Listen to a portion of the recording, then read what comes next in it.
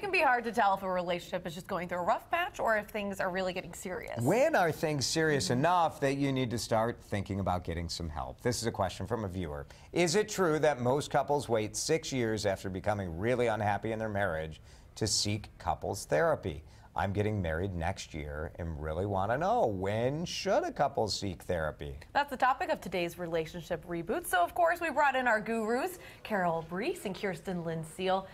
I mean, all couples fight, but there is that question of, okay, are ours more serious? Because you're not in other people's relationships, you don't know. Right, you don't know exactly. But I would say for our viewer today, actually the time to go talk to a couples therapist would actually be right now. Before getting married is a really great time to go talk to someone who is skilled with relationships so that you can check out some of the things that you might be worrying about, wondering if, these sorts of fights, these seem really bad, or he hurts my feelings and I feel like he's not listening, and a variety of these things can really be helped starting out. So before you get married is a good time. Before I know you get married, I had to go to a priest as part of like the pre-marriage kind of preparation. And actually my wife and I found that extremely helpful, just going through the checklist of all these things, like are we on the same page on these issues? Absolutely. It's great preparation. Marriage therapy and counseling can serve as education. So a lot of people out there think, oh, we're really in a terrible position if we're seeking therapy. But yeah, every couple should seek therapy or counseling along the way. There's still a tip that we got from that session. We've been married for 17 years, but it still comes up. Absolutely. I can't tell her how she feels. Oh, that great tip. Very good tip. Very good tip. That's actually one of the like, no, you really shouldn't be this upset. Like, it's not that big of a deal. This really isn't that big a deal. Nice. No, great tip. Good job remembering 17 years. There we go. I still mess it up sometimes, but I do remember it. You do good, though. So, I mean, before you get married, that is a great time, but not all couples are going to do that, and not all couples have done that. One of the times you mentioned is if those fights continue to get worse.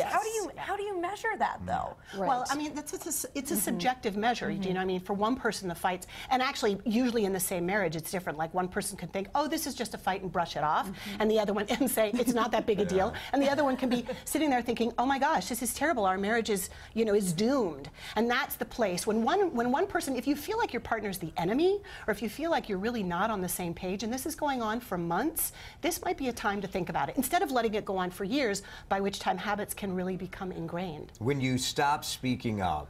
Absolutely. And that happens in relationships. It does. The opposite of love is not hate, it's apathy. And so when you start pulling back, when you stop engaging, when you start saying, you know what, arguing about this isn't worth it anymore, you really need some intervention. Because, one of the key findings is that it's not about how often couples fight, it's about how they fight that determines the success of their marriage. So you have to engage. All couples are going to engage in conflict. Right, one way or another.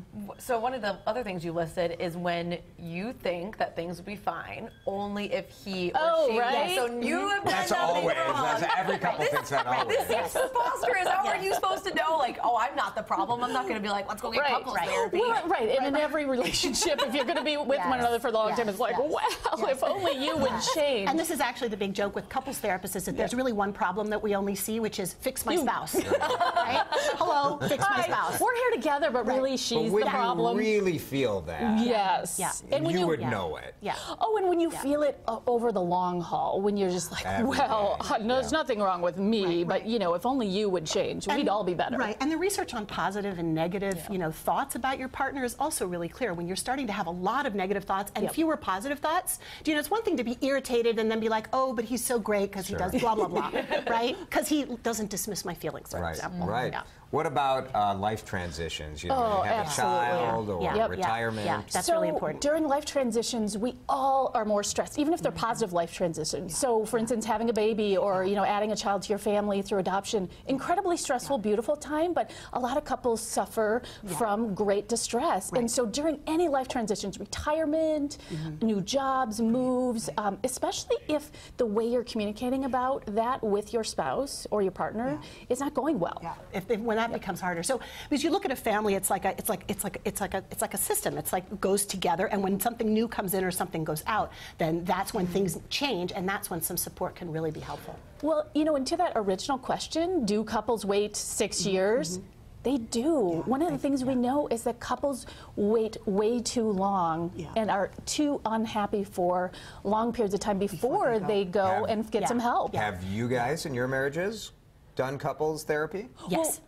Yes. I have. So Well, there you go. So and they we've done practice it what they preach. before, right? Yeah. We did it before. We're married 24 years now. And just recently I said to my husband, we're a super happy long-term marriage. I said, let's go to counseling. And he's like, is there something you need to tell me?